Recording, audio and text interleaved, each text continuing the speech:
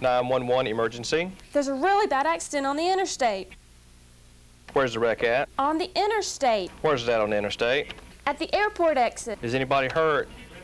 2 cars hit a large truck and there's liquid spilling out of the truck.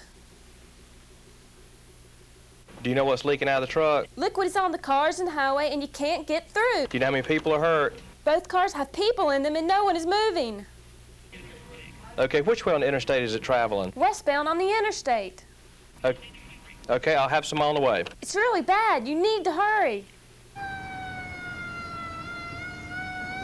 Headquarters Engine 17, Rescue 6, Hazmat 20, Car 12, 1050 PI. Be on the interstate westbound at the airport exit, involving a truck with hazardous materials leaking, KII 313.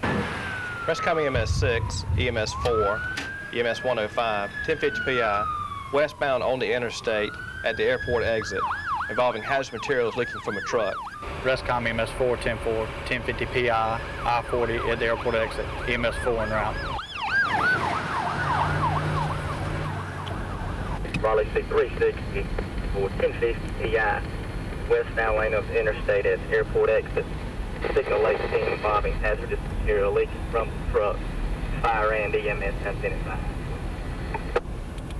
10-4, 10-17. Raleigh 360, again 376.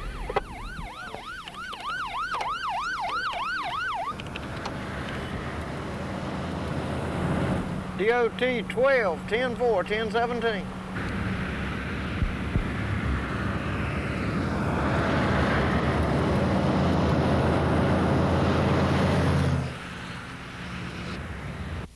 Incidents happen on North Carolina's highways every day, slowing traffic and sometimes closing roads. When incidents occur, responders answer the call to protect the injured and prevent further accidents. Incidents can range from a simple piece of tire blocking a lane to an accident involving hazardous materials.